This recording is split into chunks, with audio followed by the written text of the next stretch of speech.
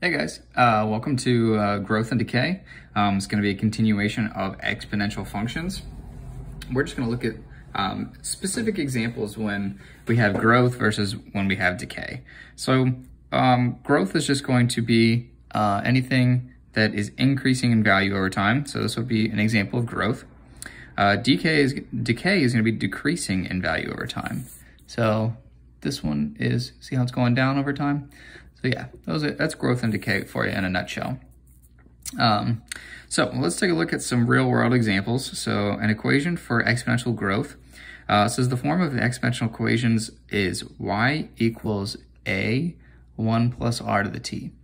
Now on your notes, you guys have like a clear picture of this. I went ahead, it didn't print off on my paper, so I wrote it down here for you. So I've got y equals a times 1 plus r to the t power. You're probably like, what the heck is this? Well, let's just break it down nice and easy. So a is going to be your initial amount. R is going to be your rate of change. So this is typically like a percent or a decimal.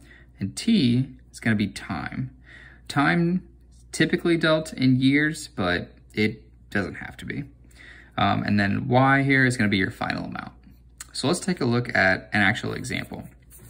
So it says here, for example 1, the prize for a radio contest begins with a $100 gift card. Once a day, a name is announced.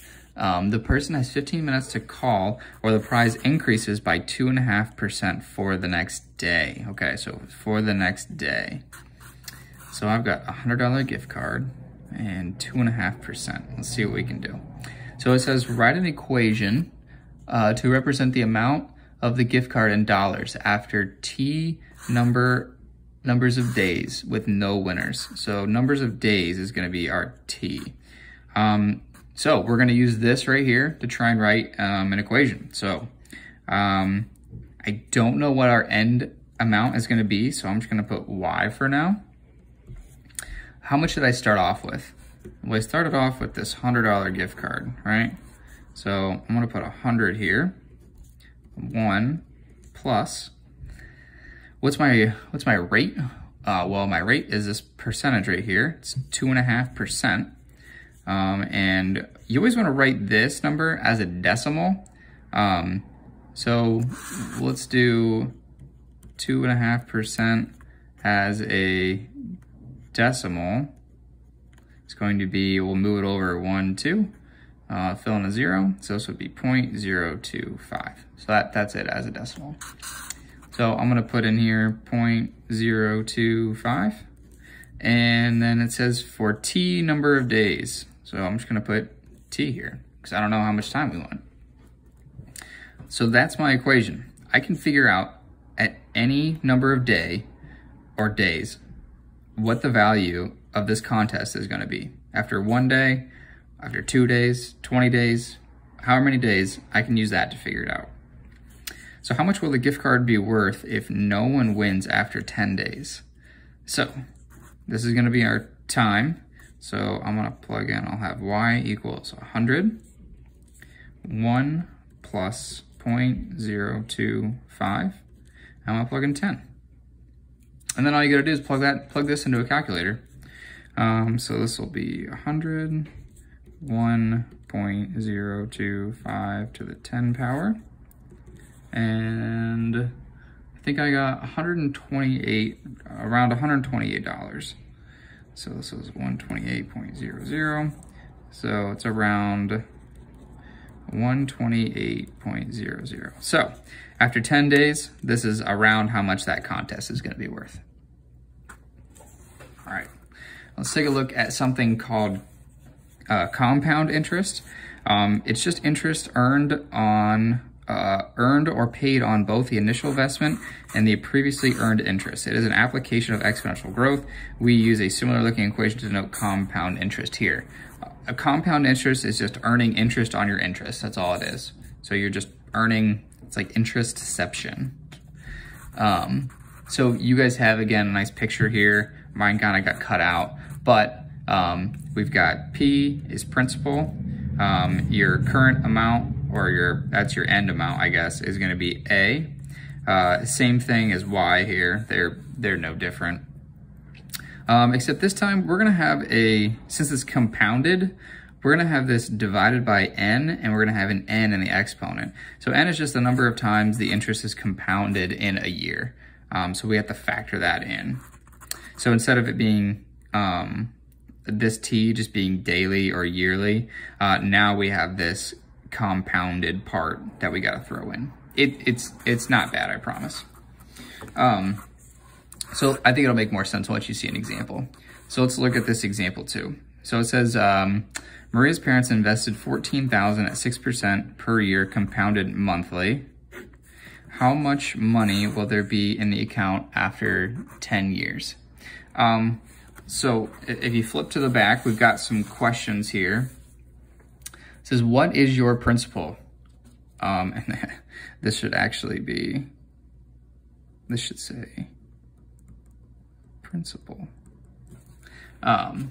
So what is your principal? Well, if you look here, your principal is your starting amount, right here. Principal, let's write that. Is your starting amount. So it's your starting amount. How much did we start with? Well, we started with 14,000. So I can put 14,000 here. What is your interest rate? Well, let's see. What is my interest rate? What, 6%? 6%? I'll put that here. Or as a decimal, it would be 0.06. What is your time frame?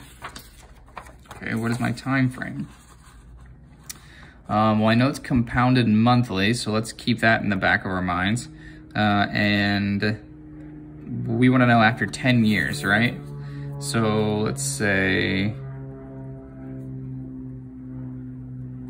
compounded monthly. And we want to know after 10 years. Okay, so let's put it all together. Write and solve the equation.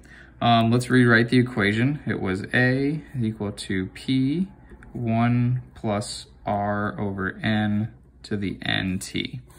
All right, what's my principal? My principal is 14,000. So I can say 14,000. 1 plus, what's my interest rate? Well, that's the 6% or 0.06. So I can say 0.06 over N. What was N again? Well, if we come back to our equation here, N is the number of times interest is compounded in a year. Well, we said we wanted it compounded monthly. So how many months are in a year? Well, 12 months. So for N, N will equal 12. So then I can come back over here. I'm just gonna plug in 12 down here. And this will be to the N times T. So this will be 12 times 10 years. And that was the hardest part. Now you just gotta plug it into a calculator. So 14,000, this would be I think I got 1.005. And then this is to the 120 power. So then this would be 14,000 times 1.8193967.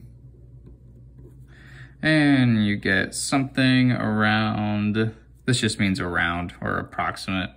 You get something around 25,471.50. 5.55. Yeah, if you can get a 6% interest rate, that's really good. So in 10 years, you made $11,000 doing nothing. So yeah. All right, I'm gonna pause it here. We'll do the next two on the next video.